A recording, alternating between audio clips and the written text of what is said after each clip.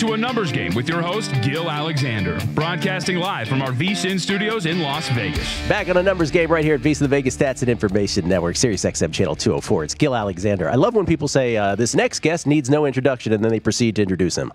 I will do the same. This next guest really does need no introduction, but just for the sake of introduction, he won 32 consecutive games on Jeopardy that were aired between April 4th and June 2nd. He raked in more than $2.4 million. I'll be exact, $2,462,216 worth of prize money. That is an average of when you factor in game 33, which was the game he lost.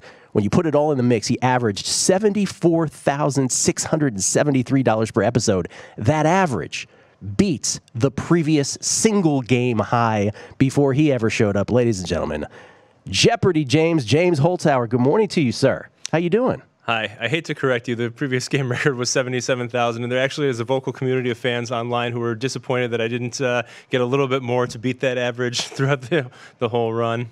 But, wow. Well, just a little short of it. So yes. So my intel here is incorrect then. So you just fell short of that. Pretty close, though. First of all, Jeopardy James. Do you like that name, or do you sort of?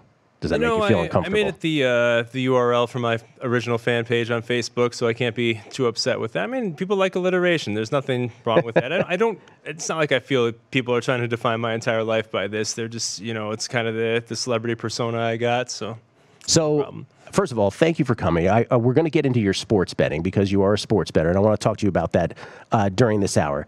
And I know you've talked about the Jeopardy aspect of this and the background many, many times in other media. But for those who are tuning in for the first time who have not, when did the Jeopardy bug start for you? How did you ever get it in your mind, hey, I want to go on this show?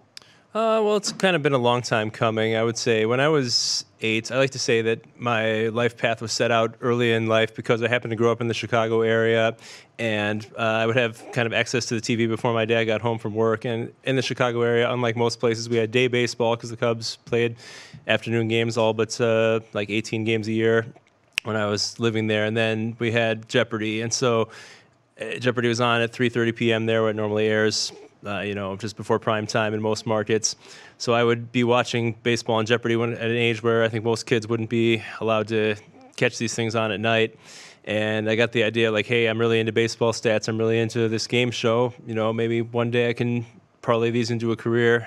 Just kind of happened that way. I would say when I was a young adult, I would take the Jeopardy test online and kind of just be glad to get on the show. But then down the road, I thought, well, wait a minute, this is my one opportunity at this. Why not really try to do my best, do things no one's ever seen before? I really think that the potential for human achievement is sometimes so much higher than anyone realizes until you try it. Yeah, I sort of comically say on this show, when I bet unders in games, I'm betting against human achievement. That's sort of a thing I gravitate towards. So it's interesting that you use that phrase. So just to clarify then, so you were intrigued by Jeopardy as a child. You were on a couple game shows internationally before Jeopardy, correct? Yeah, so Jeopardy was always the dream, I would say. But around 2011, I took a hiatus from sports betting for a few years, and I needed a project then. So I've seen somewhere in the media people say I intentionally took off work to prepare for Jeopardy, which is not really true. But at the same time, I was, kind of on sabbatical and needed something to do, and I thought I could get really, really good at trivia and really knock this show dead when I get on there. And while I was waiting for Jeopardy to put me through the ringer and get me on, there were a couple other shows, The Chase and 500 Questions, that I did get on. So how many times did you audition or go through the application process, if you will, for Jeopardy before they called you back? They have an online test, and I've taken that every year since 2006. This is only my second in-person audition, so if you pass the test, I think they have a random draw for who gets to go to the in-person audition, and then maybe like 10 to 20% of the people who go to the in-person audition get to go on the show. Okay, so there's two elements of this. Obviously, there's then, they call you back, and you're like, hey, we want you to be on Jeopardy. There's got to be a knowledge base that you've got to acquire. What did you lean on? Now you have, how much time was between that phone call and your first appearance on Jeopardy? How much time are we talking about there? So there were 3 weeks, and my first episode taped on February 5th, which is 2 days after the Super Bowl. So it was kind of tricky for me to determine how I was going to divide my time between prepping for the show and betting Super Bowl props. And, it turned out to be a great Super Bowl for me because, as you know, the pros often bet on a boring game happening and like, oh, my God, you can't get a more boring Super Bowl than we just had. So, it was great because I kind of walked into the studio with like, well, this is a great week for me financially, even if I punt this right now. The 3 weeks they give you is not enough time really to prepare for the show. You kind of have to be doing your prep work in advance, even before that. And they require a really broad knowledge base, but not a particularly deep one. So I would say one of my key strategies was to go to like the children's section of the library, look for a book that's aimed at 12-year-olds that they know, hey, this reader doesn't have a great attention span. They're not really that interested in the subject, but let's get them interested, and that really worked well for me. So children's books, because they cover a wide variety of subjects in a succinct manner. That was sort of your hack on that. You also, there's a lot of literature, for instance, that is asked about on Jeopardy. You're not reading entire books. What was your sort of shortcut for that? There's a lot of material out there for everything. They have these people who they draw up like an animated summary of a Shakespeare play that boils down into a 7-minute video you can watch on YouTube. If you're able to process that and you don't want to actually read the Shakespeare play like me, then most of the nuts and bolts of what Hamlet is about are on there if you really want to get it that way. And for the most part, if it's not like the Bible or Romeo and Juliet, they don't expect you to have actually read the book and taken notes on it or something like that. You're supposed to know the major themes, the character names, that kind of stuff, the author, obviously.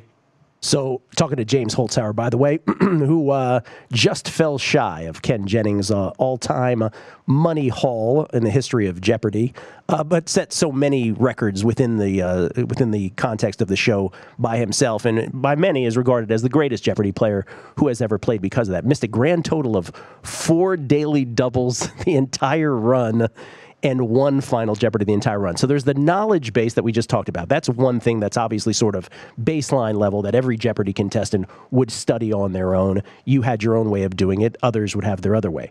But your real differentiator was the fact that you came up with a Jeopardy strategy that now in retrospect, having seen you play it this way, seems so obvious to every viewer.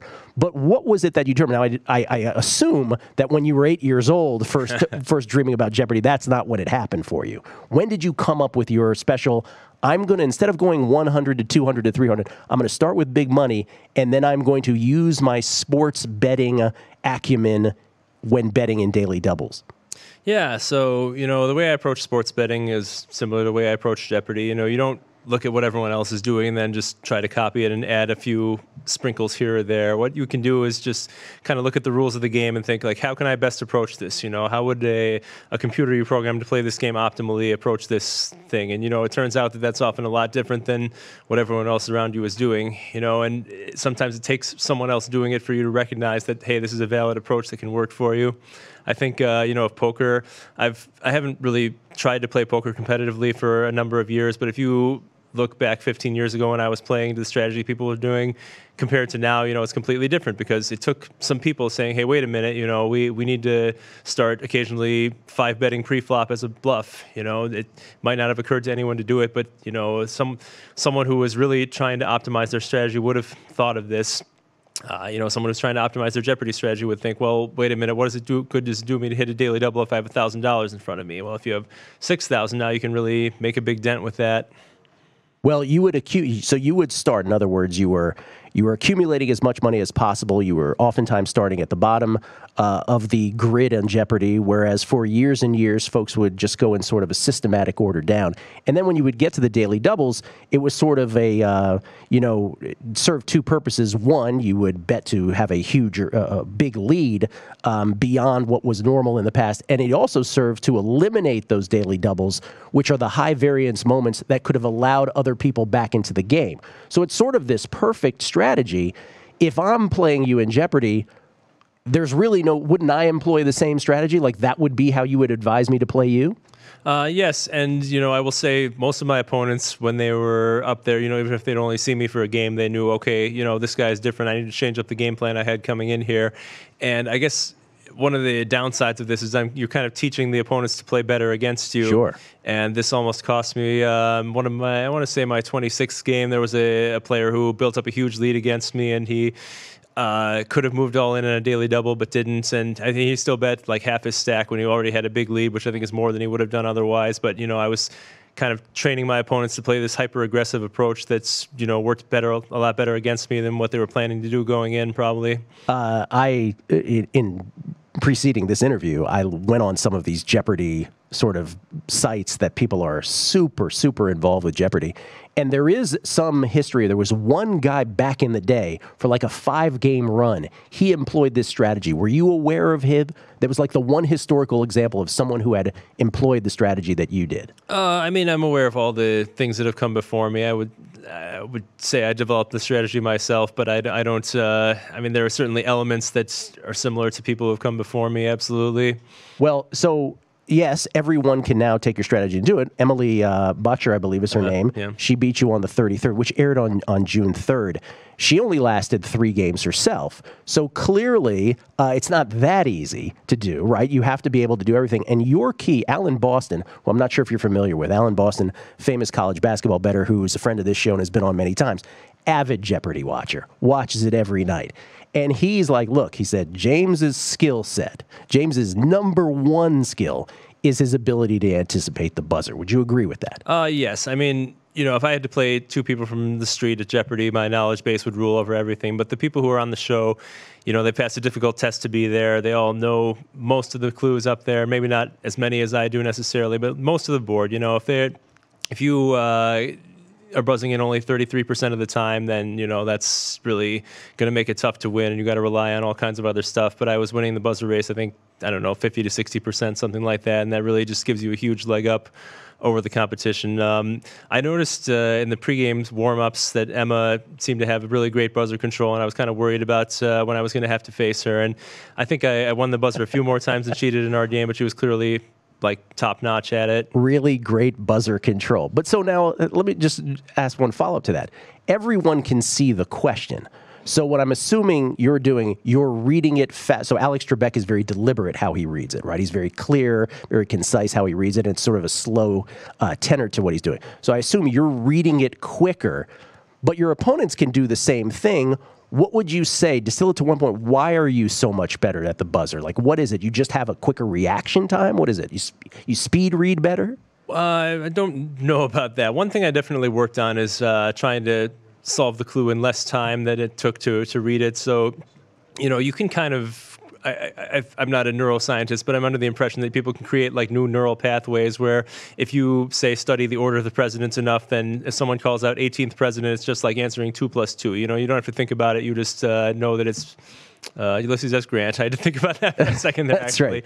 But once you kind of get to that level, now you have the entire clue to focus on either Alex's voice or when the board lights are coming on. If you have 100% of your attention on that instead, then it really helps your ability to react to that moment. I had a practice buzzer that I kind of built out of a mechanical pencil at home, and God. Yeah, you built a practice buzzer out of a mechanical pencil. I did, and this is actually a very common thing that people on the show do. Most of them just don't get the opportunity to talk about it, but they'll take a pen, or a popular choice is actually the tube that your toilet paper sits on. You can press the the retractor thing on that. Oh, that's right, the buzzer. Yeah, that's right. So you bring up Ulysses S. Grant, so this kind of jogs in my thinking. Is there Jeopardy data? Like I grew up in D.C. People cheated on driver's tests from year to year when they got to 16 years of age because they passed the same tests from the year forward. So they knew the questions. They knew actually the order of the multiple choice. Is there a history? Is there a database of Jeopardy questions where, let's take Ulysses S. Grant, where Ulysses S. Grant questions weren't asked as much on Jeopardy as, say, Chester A. Arthur questions? Yes, they have it's kind of a fan-created archive. I assume that the show has its own archive that is not publicly accessible, but there is one that is free to the public called the Jeopardy Archive, and They have like fans transcribing all the shows basically, and they got a search function where you can kind of, now it's tricky, because if you search for Ulysses Grant, not everyone says the first name on the show, so you might have to search for just Grant, and then you get like, if someone wrote a grant for $1 million, that'll pop up too. But for the most part, you can kind of run searches and see how often these names come up, and you'll determine, okay, it's 5 times as important to know George Washington as Chester Arthur, and you kind of know where to focus your attention there. So you're aware of all of that going into it. Well, I mean, there might be other sites I'm not aware of, but this one is. But you had some sense that you needed to study that sort of thing, like you figure out what they ask more than others. Yes, you kind of get the idea. Like I watch pro wrestling and I listen to a lot of death metal stuff, and that I know is never going to come up on the show, and it's too bad. But you recognize which subjects they are going to ask about and which ones they aren't. You were just telling me off air. You just were on vacation. You were in Prague, you were in Lisbon, you were in Barcelona as well, and you were recognized there as well pretty often? Yeah, I would say it happened virtually every day, especially when I was at the airport or something, and you get only tourists at the airport, and a lot of Americans I assume they're Americans are out there and asking me, oh, are you Jeopardy James? Do you embrace that? Do you love that? Like, is this a good development in your life, or is it getting to a point now where you're sort of like, I don't know if I like this so much, or is it all good? Well, I would say like there were definitely times where my daughter was acting out in public, and I would have preferred at that exact moment to have an anonymous face. But for the most part, it's nice to see fans out there. You alluded to the fact that there was a gentleman who almost beat you during your 32-game streak, and obviously Emma Butcher eventually did on your 33rd. Were there other times throughout this run, now that you look back on it and sort of do the inventory, how many times do you think you got, with all the things we've just talked about, your knowledge base, your buzzer ability, your instincts for the Jeopardy database of questions, the fact that you employed the perfect Jeopardy strategy, all of that in the mix, just like in poker, you can still have everything set up perfectly, but then there's a certain element of luck involved. How many times did the 32-game streak stay alive in your assessment based on just sheer luck? Oh, it's, I mean, I don't know how sheer luck is defined, but certainly I needed some element of fortune at least 10 times over the streak. I think there's one time in my second game where I basically moved all in on a daily double that I needed because I was behind in the score at that time, and they asked which college was nicknamed Sadie Lou, and I knew this really only because my wife and I had talked about naming our daughter Sadie, and so she said, oh, it's a diminutive of Sarah. It's very nice. And I thought, okay, it's got to be something Sarah. Oh, Sarah Lawrence. Makes sense. I don't think that Sadie Lou is a well-known nickname, so that's like the only way I could have gotten there on this is because something like that happened. It's kind of crazy to think about. Well, and I think that's, in so many of the correlation, we talked about eliminating the high variance daily doubles, your risk, your aversion, the ability to treat the money. I think most people who come on a show like Jeopardy, they're constantly thinking, wow, I'm betting $16,000. You, as a sports bettor, you just don't have that mentality. And I think that portion right there that we just talked about is obviously something that as a poker player, as you said, as a sports bettor, you're more conditioned for, right? You embrace the fact that there's going to be this kind of variance, and you're okay with the fact that, that this is going to be part of this game. Sometimes the chips fall where they may, in other words. Yeah, you kind of develop the mindset not only of, okay, I can lose this money, but also, I can lose some money and still keep playing the game. If I quit work every day, every time I lost a bet, I would never get anything done.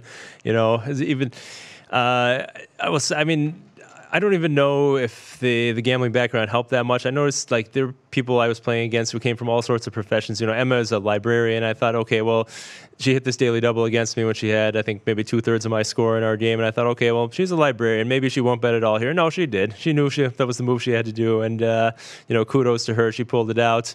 It had to help in most, but where do you think it helped the most, the sports betting background, though? That's definitely a part. In terms of just winning the game, I'm not sure how much the giant daily double bets actually helped, but in terms of like setting up these huge paydays, that required a level of guts that I think most non-gamblers wouldn't have displayed in that moment. One more thing about this, and we'll get on to your sports betting here after the break, but the show aired April, your part of the show, from April 4th, I believe it was, to June 3rd. You had obviously taped this. Was your entire taping before the run? Was it staggered in the middle? Yeah, it was the entire thing was before. I think my last tape date was something like March 12th, which worked out well for me because it was right before March Madness. I can get back to work, although I did not win on March Madness. So when your shows were airing, you obviously knew how far you got. You knew the outcomes.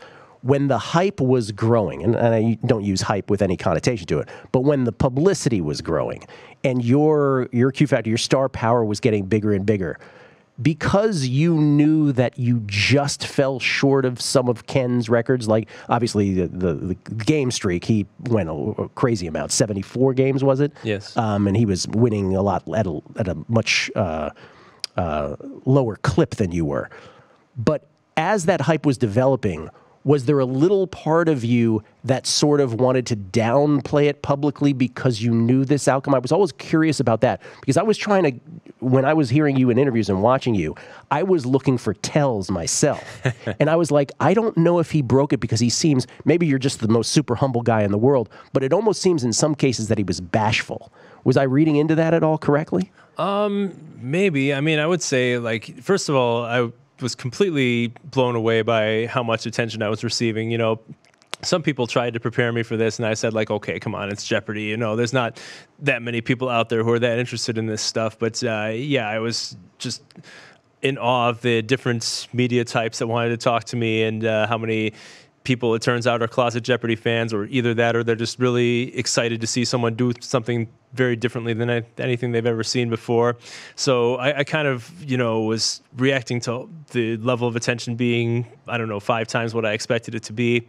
I would say, like, it was, if I had to not break the record, it was kind of nice to come so close to doing it, make it a really spectacular sweat down the line.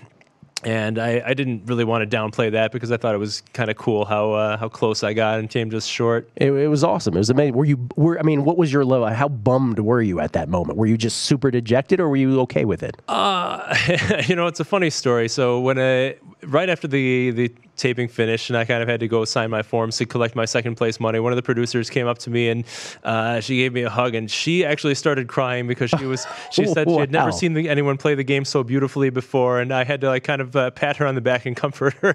That's amazing. The experience was ending. Wow. But I would say, like, it was kind of a bittersweet moment. Obviously, I wasn't happy to lose, but at the same time, it was getting a little stressful. Going back there every week, and I was kind of like I had put this achievement, checked it off the bucket list. Like, it's okay to move on with life now. Yeah. Well, absolutely. And obviously, no shame in that. I love that you're comforting her and she's appreciating just how well you played the game. Well, James Holzhauer, for those tuning in, biggest Jeopardy winner by season among his records, biggest one-game winner. At first, he broke it. He had a $110,000 plus night, then a $131,000 event, largest successful daily double wager of $25,000, largest successful final Jeopardy wager of $38,000 first, then I believe it was $60,000 again after that, $60,000 plus on one wager. We will get into some of your sports betting stuff next. How about that? Sure. We'll do that. James Holzhauer right here on A Numbers Game at VSiN.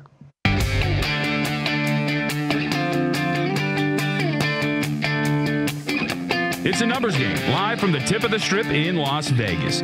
Get your fill of numbers even after the show is over by following the crew on Twitter, @BeatingTheBook and @VSiN Live.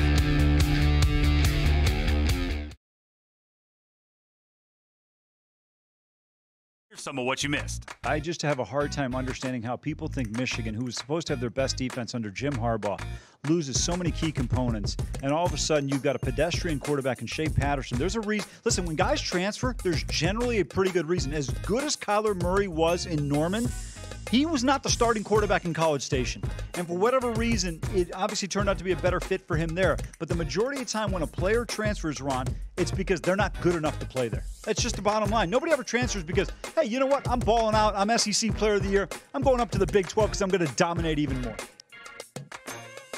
And this is sexy, no doubt about it. This was sent to us from a viewer. The only game in town, it's like crack. Ultimate X, single play. Single play, Ultimate X. There's your big boy. That's a Royale with cheese 7 times. 50 cents, 7 times, 14 large. He held 3, and it came Queen 10. Diamonds, beautiful. Lock it up. Make it rain. It's a good feeling. It's a great one. I mean, you would know. I would. Yeah, I hit one like 11 years ago. No, it's only for 1,000. It's when you play this game on the single play, it's a good feeling when you have like the multipliers out there like 7 times, 10 times, and you're dealt 3 of a kind. Or you are dealt a potential flush or a straight. People understand. They might. I lose my. I'm screaming at the bar, and when I'm playing, because if you get that 12 times and don't get anything, or you get dealt the 3 of a kind 12 times, you're yelling. You're begging for the call. You're calling. Of course you are. Yeah. Come on. You got to take a breath. 12 times. Yep. 12 times in a 4 of a kind, huge. I like Michigan State over that number of 7.5. And there's a good shot they start. And it's minus 105 too. It's a pretty good price. Yeah, good shot that they could start the season 5-0 because the start of the season not too bad. Tulsa at home in August, Western Michigan revenge spot against Arizona State, who now has to go to East Lansing to start out the year. Those are all 3 straight at home on the road to Northwestern. I think Northwestern's going to be better with the talented quarterback now, but first 6 games or so going into that Ohio State game on October 5th, you could look at Michigan State with just 1 loss heading into that road game with the Buckeyes. What was by far my biggest bet here these last couple days? Tennis. It's all I'm betting. Yeah. So while everybody's banging their heads against a wall betting these baseball games, which quite frankly, it can go any way in any the way that baseball works out this year, regardless of your predictive model, whatever.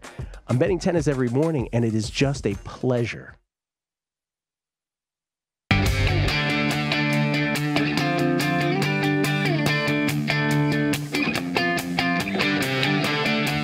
Back to a numbers game with your host, Gill Alexander, broadcasting live from our VSiN studios in Las Vegas. Back on a numbers game where sports betting analytics live actionable sports betting information. It's Gill Alexander. Update, Open Championship in Royal Portrush there in Ireland. Shane Lowry still with the 2-stroke lead. Shane has played 13 holes, so 5 left to go. 2-stroke lead over J.B. Holmes. Who's in the clubhouse, 8 under par. Tommy Fleetwood, Lee Westwood, 3 shots currently back in the clubhouse as well at 7 under, as Eldrick Tiger Woods fails to make the cut. Just want to point that out as well this morning. And, of course, we'll follow it all weekend long right here on VSiN. Back on the show here with James Holzhauer, Jeopardy James, kind enough to join us. James, I said we were going to move on to your sports betting. One last thing, though. I mentioned in the previous segment that in your entire run, you missed 4 daily doubles and 1 final Jeopardy question. I want to see how much this has stuck in your craw or how your brain works if you just moved on. So I just want to ask you one of the random daily double questions that you missed. This was all the way back on the show that aired on April 11th. The question that Alex Trebek, by the way, is he just a wonderful, sweet guy, Alex? I can't be seen off camera fraternizing with him because they have the appearance of impropriety is a huge deal in game shows. But from every interaction I've had with him, he strikes me as just a consummate professional. I was really admired him coming into work when he knew he was dealing with this serious health issue. Wish him the best with his health issue. April 11th, Alex put this question out there. He said, "This inductee into the Video Hall of Fame sold 17 million copies of a video cassette she released in 1982." The category, by the way, was celebrities. And this was the final Jeopardy one. Yeah. And then you risked $3,010 on this one. Do you remember what your answer was? Yes, it was Madonna. And do you remember what the real answer was? It was Jane Fonda. And, I know it's easy to say this now, but if I had 20 more seconds, it would have occurred to me video cassettes can be for home workouts too. How many times during the actual regular play did you just buzz without knowing the answer? And I just want to get there first. Or are you a guy who you only buzzed when you kind of had an inkling? I would say it wasn't a lot of times. There were maybe 5 or so. Now, there were a couple where I thought I knew the answer, and then I changed my mind in the middle of the buzzing process, which sometimes worked out in my favor and sometimes not. Did not. All right, so sports betting. You identified yourself as a sports bettor on the show. And by the way, in that regard, let me just, on behalf of everybody, thank you for elevating just what a sports bettor is in the public domain, right? Because the average person thinks of a sports bettor and is like, oh, that's some degenerate stuff right there. But here you were crushing people and identifies as a sports bettor. And I think a lot of people may have sort of been like, oh, that's interesting. Yeah, some people have tried to claim that I got it legalized in an extra couple states That's right. being up there. That's your true Not legacy. Not sure about that. Yeah. All right, so when did you how did you get into sports betting, first of all? So in college, I played a lot of online poker, as so many gamblers who live in Las Vegas now did. And so the idea of sending money to this offshore place and, trusting them to pay you back was ingrained in my head. And then like the idea that, hey, people can actually win doing this if they have the right strategy was also there. I was also into fantasy sports, and, from a young age, I really wanted to know all the statistics of the baseball players and know what they meant, so I would be that kid who I would trade you for your baseball cards if I didn't have them yet, and try to acquire a complete set of the players and put them all into Excel. And I can relate to that. Take a look at these numbers, like, well, what does it really mean that this guy is slugging 470 that last year? But believe it or not, there was a time when 470 was a really good slugging percentage. That's right, in a different era. Yeah, but so I kind of got into it, first of all, because, I was already in the business of trying to figure out which players and teams were going to succeed unexpectedly next year, and I thought I might as well make a little money doing it.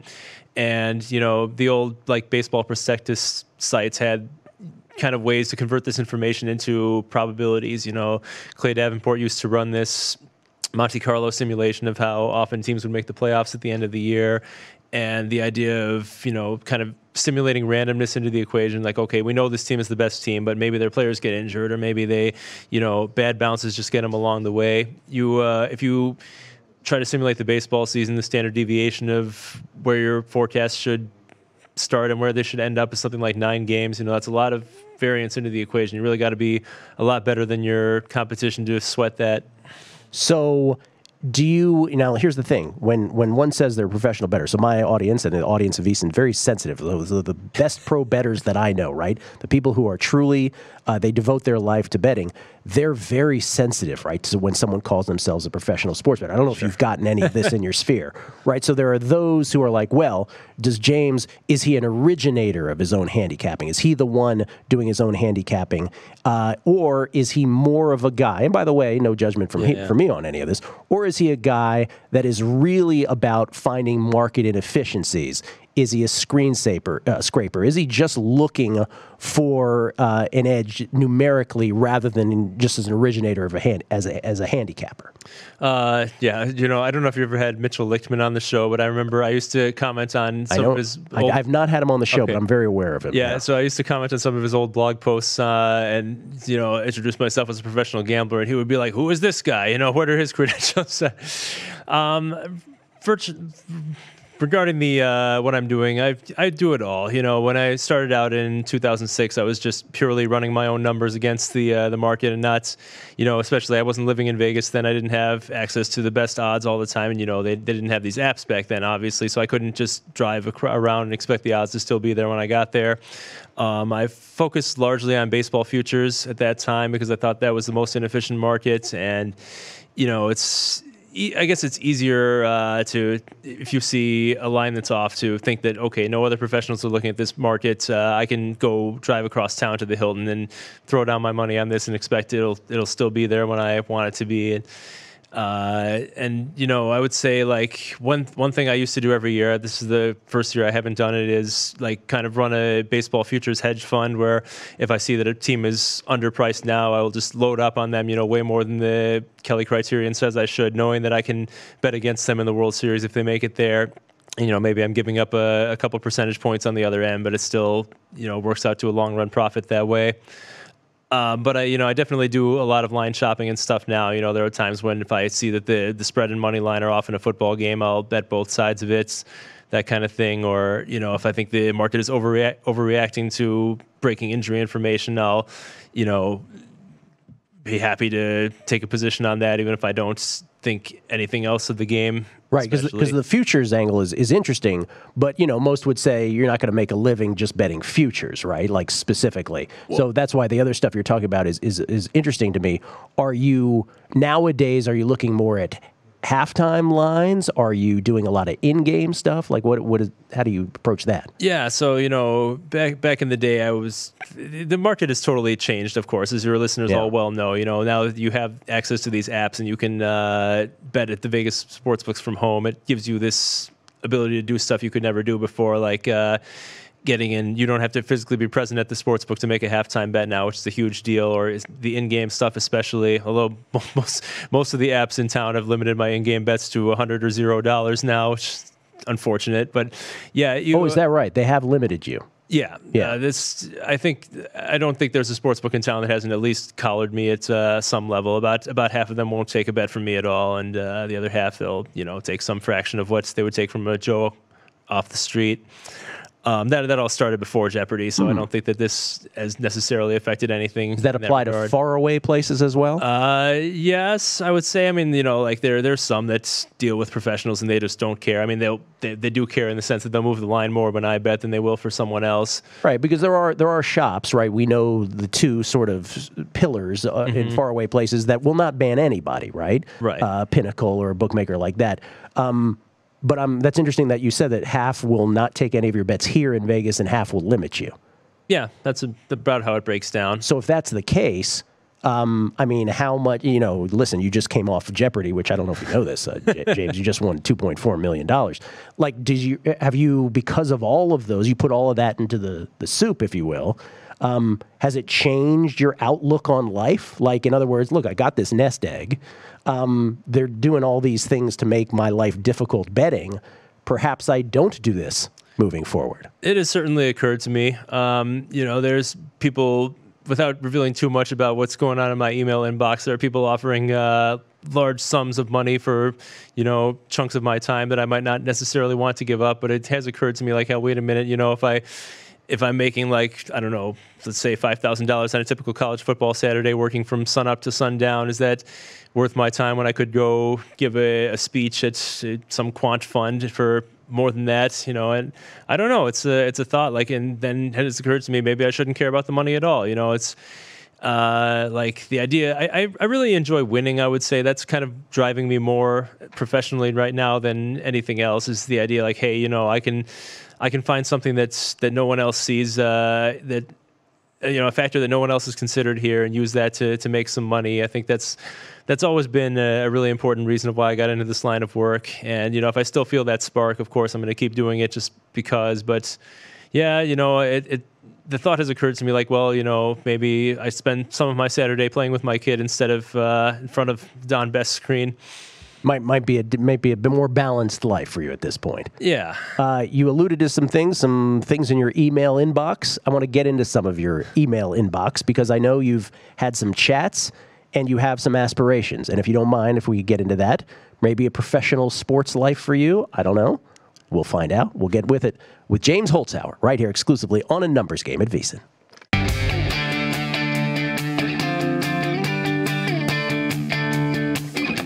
It's A Numbers Game, live from the tip of the strip in Las Vegas. Get your fill of numbers even after the show is over by following the crew on Twitter, @BeatingTheBook and @VSiN Live.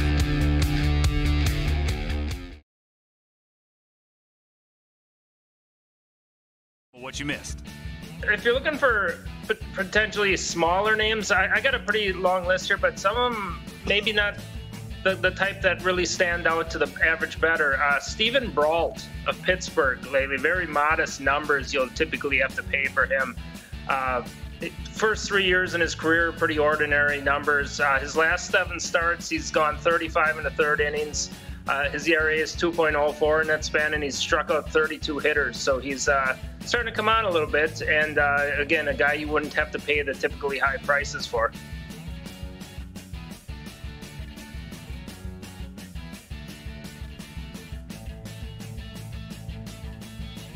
And he goes, if you would have let him curse you out, I probably could have defended you, you dumbass.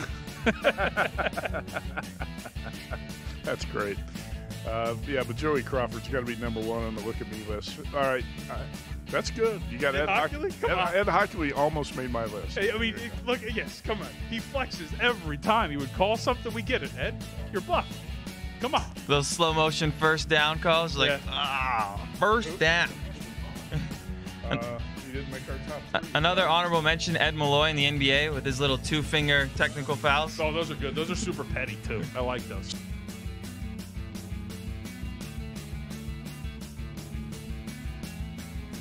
Hey, everybody, it's Paulie from VSiN. How many of you have something that hurts, like on your body? Right now, I've got this thing with my back, an old-timer, bugging the hell out of me. I heard about this stuff called Voodoo Pain Relief Cream, and I'm thinking, okay, what's this all about? Did some research, checked it out. Good, real good. Patented formula. Must mean something good. 11 anti-inflammatory ingredients. Sounds like a lot. Nanotechnology. No idea what that is. Must be good. Read the testimonials. Off the charts good. So I thought this might be BS, but I'll give it a shot. And what do you know? Boom, jackpot. What a move this was trying Voodoo Pain Relief Cream. My God, my back feels better already. Now listen to me. I know everyone has something bothering them. Joint pain, arthritis pain, muscle pain. Do you want to feel better? Then get this stuff now. Go to voodoopainrelief.com and enter the code Paulie and you'll get a special deal. voodoopainrelief.com, code is Paulie. voodoopainrelief.com, voodoopainrelief.com.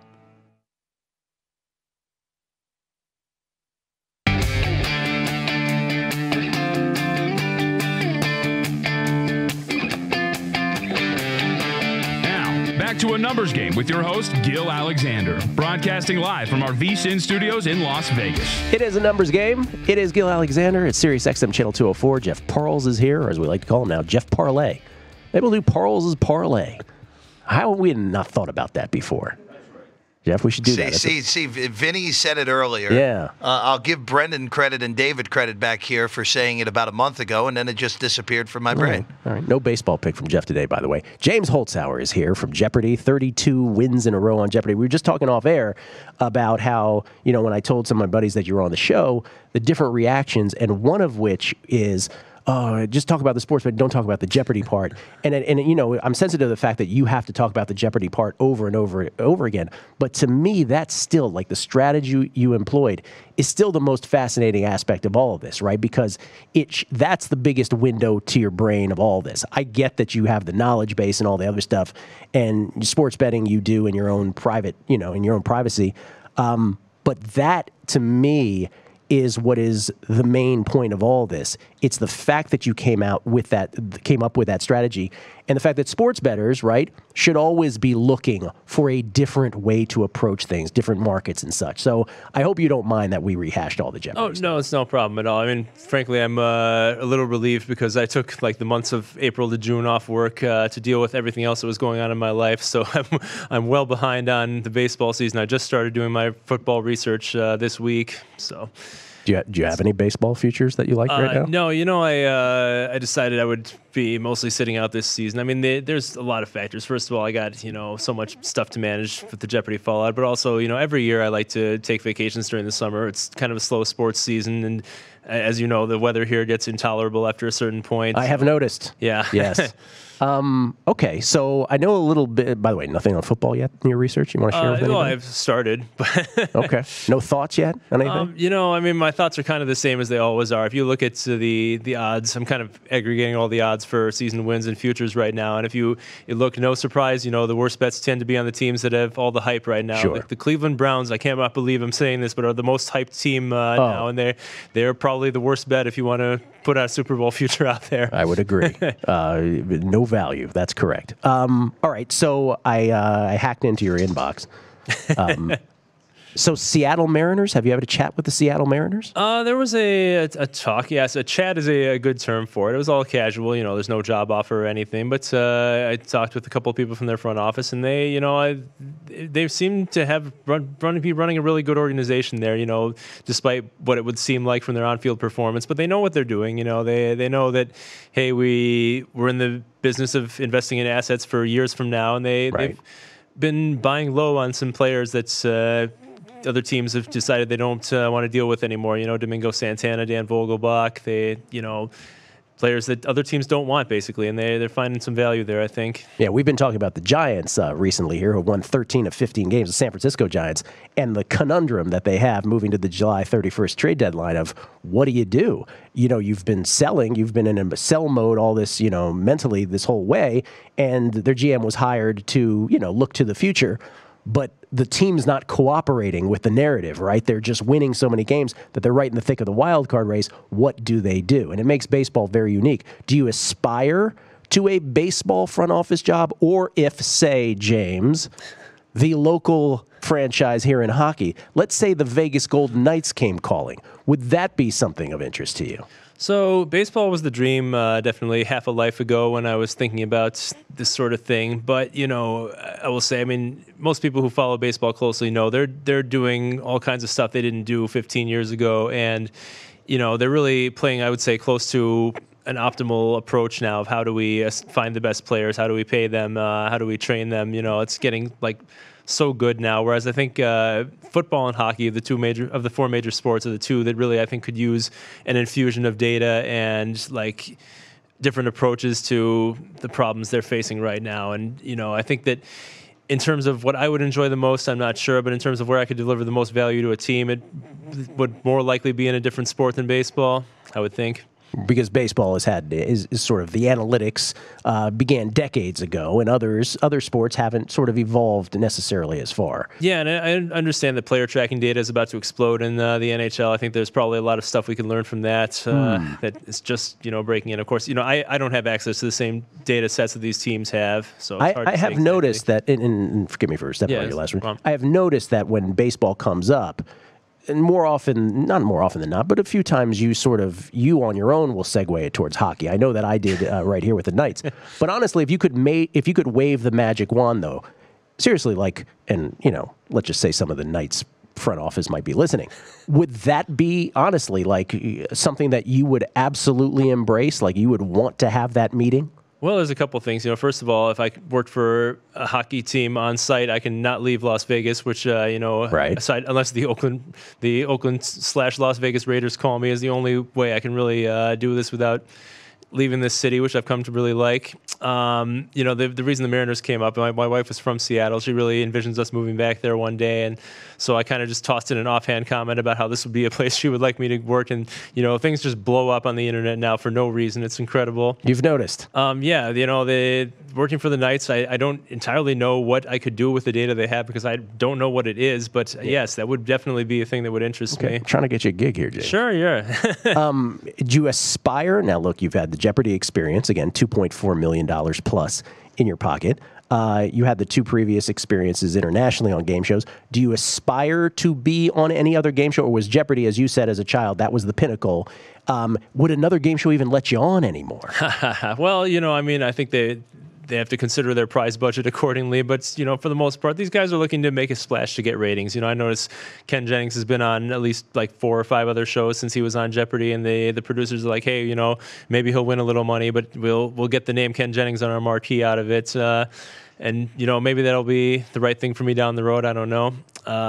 There's certainly some people who have emailed me about producing a TV show around me as on-air talent, and it's something I'd not necessarily considered before, but maybe we could find something that works out there. Do you enjoy the media blitz? Because like you said, when you come back from vacation, you're not expecting, but you probably know already that there's another media blitz coming towards you. People aren't done talking to you yet, as obviously evidenced here. I assumed they would be done by now, but it turns out they are not. That's been a surprise to me, and it's nice to be in demand. I will say that. Okay, so when we leave here, and we have to in a couple minutes, what bets are you making today? Are you making any bets at all? What is the rest of your day look like from a sports betting standpoint? So I'm still kind of in the information gathering process of the NFL preseason. I will say I probably would make a bet at the book once I leave the studio today, except now that they've updated their app, I haven't transferred over to the new South Point app, so I can't actually check what their odds are on the futures market. And,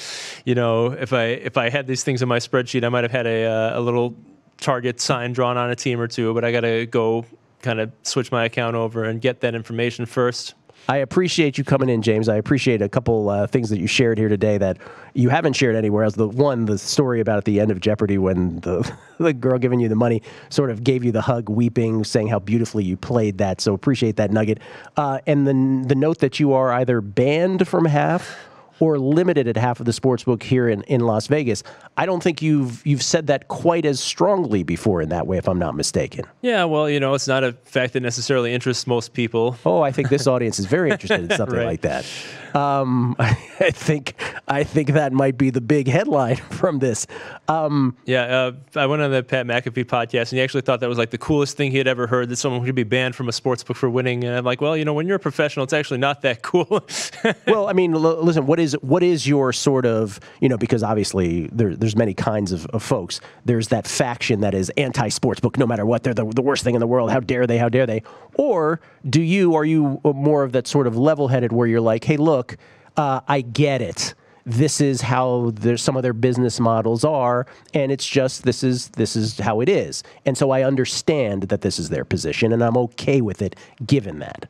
No, I'm definitely okay with it. Now, I kind of wish William Hill would come out and say publicly, hey, we ban players instead of waffling around it every time they get interviewed about it. But, it's a business. They know what they're doing. They're offering a service to a certain slice of the population. I can still bet on sports. I just have to do it somewhere else. James, your homework assignment is to watch my pinned tweet on Twitter after you leave here, based on your last comment. I think that's a good thing. I think what you're saying is right. At least be honest about it. Yeah. Then we'd respect him more. James Holzhauer, everybody, $2.4 million. Appreciate you taking the time this morning. I know you have a little girl who you want to get back to. Thank you so much for being on. Thank you, Gil. James Holzhauer, greatest Jeopardy player there ever was by my money. Appreciate you coming on. Thanks to everybody this week. Roxy, Crack, PETA, on and on. If you missed them, Maul and Mike, they're next right here at VSiN. Enjoy.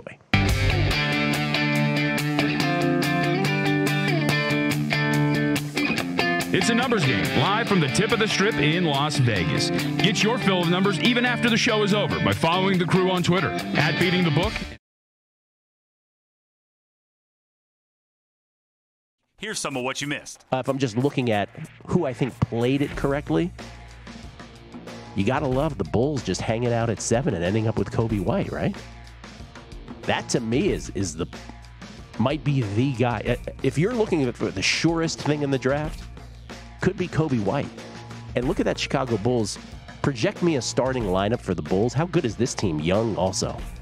Kobe White, Zach LaVine, Wendell Carter, who, by the way, got hurt last year but was great in Summer League last year.